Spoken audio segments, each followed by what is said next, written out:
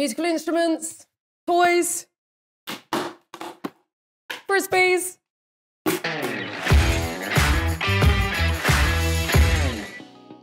Hi and welcome to WBMTV. I'm Fee and today we have some exciting, can plates and bowls be exciting? Well, I think they are plates and bowls. So these plates are from ENSINE and they're made from wheat straw, which is supposed to be a good alternative to plastic, more environmentally friendly. You've got 6-piece set here. It comes in at about £30. They're supposed to be really durable, and in fact, they state that they're unbreakable, so that might be a bit of fun. There we go. We have a bag. Didn't even expect a bag. Everybody loves a bit of a bonus bag. So you've got 6 bowls there, but they're all different colours, which might be quite cute, quite nice.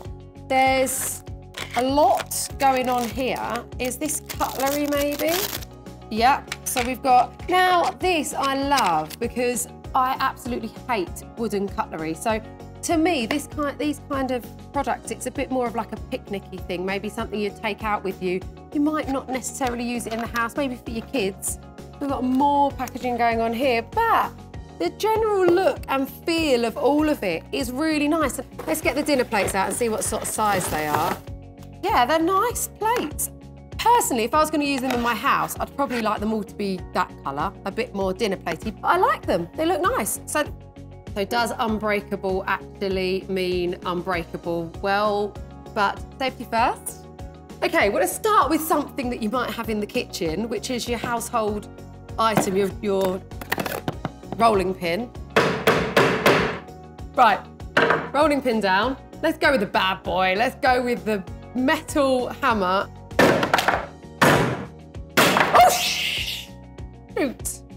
The metal hammer maybe was a step too far. Let's see how well the cutlery holds up. I'm not really that strong. I might have to push it down on the, oh. No, that is pretty good. So we've had our fun with this. I've enjoyed smashing it up. But these products, actually, they are quite good. They say on the back of them that they can go in -20 degrees to up to 120 degrees. So it means you can put it in the freezer, in the oven on a low heat. They feel really nice. They've got a lovely sort of speckly look, BPA free because they're not plastic. So we're gonna have a go and pop a bit of soup in one of the bowls, stick it in the microwave. Right, see? While we're waiting for the soup to cook, let's have a look at the cups, because slight little fault with them that we've seen, little flaw, should I say. They're not necessarily sitting particularly flat onto the table. It's got like a lumpy bit in the middle. Let's have a look at the soup. High hopes, we're gonna have some lovely soup. That has heated up the bowl. I mean, oh, quite hot actually. But probably no different to plastic, or, you know, you can get a china bowl out of a microwave and it's pretty hot. So, right, we might as well have an actual go of trying the soup. So it's a funny shape. It's like kind of small ladle, so it kind of gets you know, more of a child-sized spoon, I'd probably say. I wonder whether though, whether the tomato would stain. Is it kind of a porous material? One use with something very tomatoey, and unfortunately we are stained already. I don't know if you can see on there, there's an orange stain on the bowl, and that was after one use. I think they're a really lovely looking set. I love the different colours.